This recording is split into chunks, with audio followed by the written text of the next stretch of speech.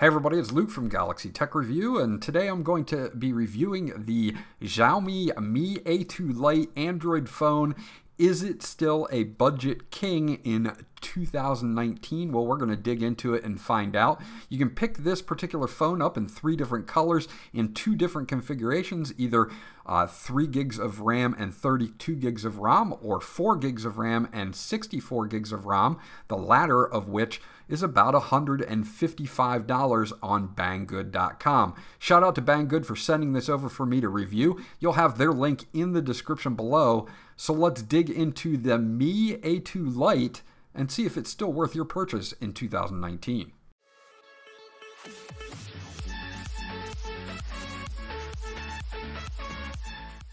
So let's do a quick unboxing of the Mi A2 Lite. Again, you can see on the cover there, they've got 3 different colors: gold, a kind of a blue, and a black version. The global version is just like the Redmi 6 Pro, so if you're familiar with that in other markets, this is going to be about the same as far as the specs go. The phone itself looks nice. It's got a metal backing to it. It's got an LCD panel that is 5.84 inches, full HD plus display. You've got metal buttons on the sides there. You do have a nice feel in your hand with the rounded edges here. 12 megapixel and 5 megapixel rear camera with a 5 megapixel front facing camera. You have a fingerprint reader, which we'll talk about a little bit later, along with the cameras. And you also have a Face ID if you want to use that as well. Also, coming in the box, they include a case with it. Again, you can pick this up at Banggood for $157, I believe, is the exact price at the time of the review. And that is for the 4 gigabytes of RAM, 64 gigabytes of ROM model. There's also a 3 gigabyte of RAM and 32, but I suggest just buying the 4 and 64 for the snappiness of the device. It does come with a micro USB cable and a power connector here. They gave me a European version, but they also gave me an adapter so I can plug it in if I need to. So that's pretty much it for the box. There's a SIM removal tool here, which we'll get into in just a second as I come back. All right, let's take a look at the screen itself as we power on the device. Again, you've got a 5.84 inch full HD plus display on here. It is LCD. You have a notification light at the bottom of the screen, which is an interesting place to put it. And there is a notch at the top of the screen. But I'll show you a little bit later that you don't notice the notch while you're watching videos. We'll get this powered on. Ran by Android One. This is going to be Android certified, so you're going to get the stock Android experience on this phone, and you're also going to get a lot of updates very quickly. This has Android Pie or Android 9 on it already. I did the update to it. Came with 8.1 out of the box, but it updated right to Android 9, so that works out really, really well. Now, another thing to note about this phone is it is dual SIM. It does have an IR blaster built into the top of it, as well as just a stereo speaker at the bottom. There's no speaker at the top, but we do have that 5.84 inch LCD screen there. That's 2280 by 1080. You do have your microphone there, our 3.5 inch microphone, and of course that IR blaster, so you can control TVs and use it as a remote control. So that's actually pretty cool that they still include something like that. On the back, of course, we have that nice dual camera array here. Even for a budget phone, you're going to have that 12 megapixel dual camera with a 5 megapixel and then a 5 megapixel front-facing camera right on the back with that fingerprint reader. Okay, so let's take a look at the SIM card tray here, and we're just going to pop this out.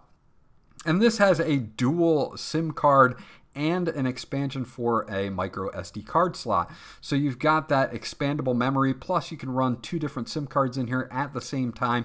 Great for international travelers or business users.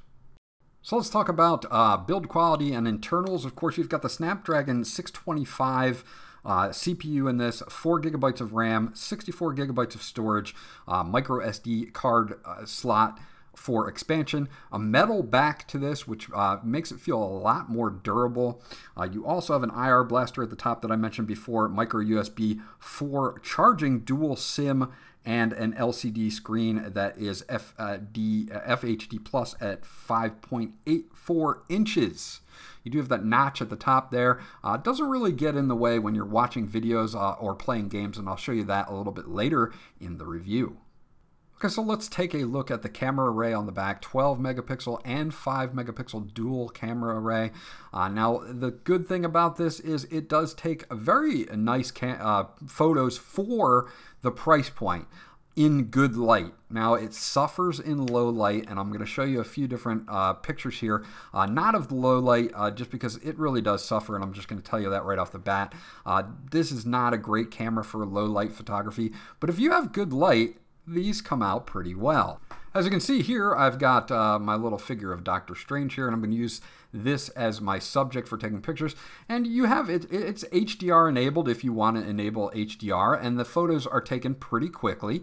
As you can see, you've got portrait, and you can set up portrait photos if you want to. You just have to be far enough away from the subject to utilize the portrait photos, but they do work. And again, this is a $155 phone. It's got a lot of good effects to it that you can add to your photos as well, and I'll show you a sample of the front-facing and a rear-facing cameras on this. But overall, you can see once we go in here that the detail is very, very good on this, and the colors are represented quite well also. Okay, so as you can see, this is a still picture taken with the rear camera in portrait. You can see the background is blurred. It does a very good job overall. Now the front camera, this is just a picture of me real quick, is a little bit washed out. It's good for selfies and video calling, but not much else. So don't expect miracles out of the selfie camera. Last thing to mention about the camera is the video recording. It only records in 1080p. It will not record in 4K, and that has to do with the limitations of the Snapdragon 625. So just to let you know that, if you don't need 4K recording, it does 1080p, has OIS for optical image stabilization for that, and does pretty well with it. So let's talk battery life on this phone. This has a 4,000 milliamp battery in it, easily getting me 2 days plus. Now, if I was to use this very lightly, I would get more like 3 to 4 days in between charges. It has adaptive battery, so you can use that, or battery saver to extend it even more. It does not support wireless charging, and GSM Arena gives it an endurance rating of 106 hours. Even my Note 9 only gets 97 hours on their endurance rating, so you can imagine that this will last for quite some time. Let's take a look at performance. Geekbench gave it an 878 for single core and a 4,341 for a multi-core score. Now, these aren't going to break any sound barriers by any means, but as is with 4 gigabytes of RAM, this is a very snappy device. I did not find any slowdowns whatsoever while using this device. So this is about on par for your budget Android device. So not terrible, but not earth-shattering and by any means. Now, if we move on to Antutu, we can check out Antutu benchmarks here as well. If we look at our Antutu benchmarks, which I just ran, you get a score of 78,836. Again, not earth-shattering, but not terrible. Able to play pretty much any game out there. Unfortunately, Fortnite is not supported on this particular device, but I did play PUBG Mobile and NBA Jam and a few other ones and had no problems whatsoever running them. So can this phone game? Yes, the phone can game. Just depends on the game that you want to run. Right now I've got NBA Jam up here, and it does pretty well. It's not a horrible experience. Load times were fine. Responsiveness was good. The LCD screen looks excellent. Again, the color representation in gaming as well works very well here.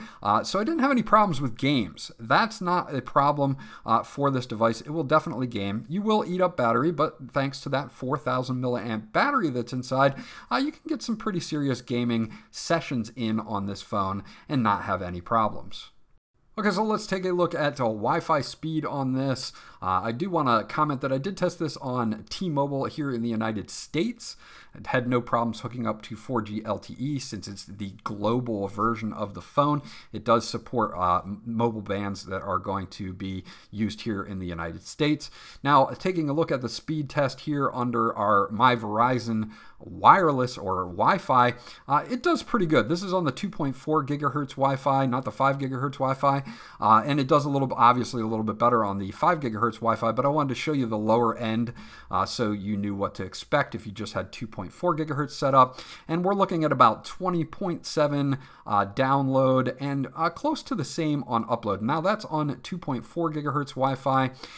No problems whatsoever on the uploads or download speeds of this phone connected to Wi-Fi. And again, T-Mobile worked great for call quality here in the United States. Now the fingerprint reader is located on the back and works, as you can see, very quickly, so I was pretty surprised about that. It's very responsive, no problems whatsoever. Even if I was to kind of miss it a little bit, it picked up my fingerprint and unlocked very quickly. You also have the option to do a face unlock on this, but I find fingerprint just to be a little bit faster, especially on this device, and I'm used to using my fingerprint for everything anyway, so that's the route that I would choose. Okay, so let's talk about Android One. Android One gives you access to the cleanest UI you're going to get. It's going to give you stock Android.